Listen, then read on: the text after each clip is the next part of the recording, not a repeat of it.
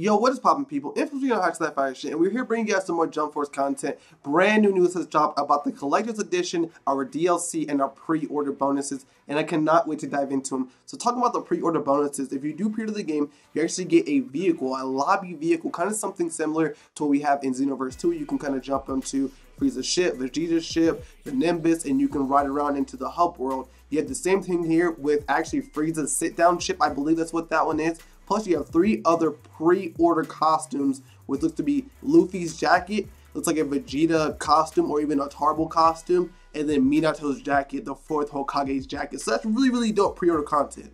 Diving more into the game as well, we have the collector's edition. So we ain't with that basic stuff, guys. We're getting that collector's edition. So if you did not know what the collector's edition comes with, it comes with the season pass, give you 9 additional characters. Yes, I said it, 9 additional characters. That's what I like to hear. I hope every month they release a brand new character. It also looks like we get a 3 art boards that is going to be 28 by 28 centimeters. Really cool, showing up Naruto, Luffy, and Goku, our 3 mains. Looks like you do get a statue of Luffy, Goku, and Naruto looking amazing. It looks absolutely amazing.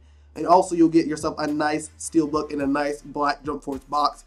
This is looking great. I think honestly I'm gonna cop the collector's edition. I don't get the collector edition of too many games, but this game is looking absolutely great. I have to cop it. Plus I can show you guys like live reaction of me opening it and showing it off to you guys. But if you guys did enjoy this news and you guys are looking for more updates, make sure you guys click the subscribe button, hit the notification bell. Make sure you guys like the video, show your support for the channel. I will see you guys later with some more Jump Force news. This has been your boy Infamous, and I am out.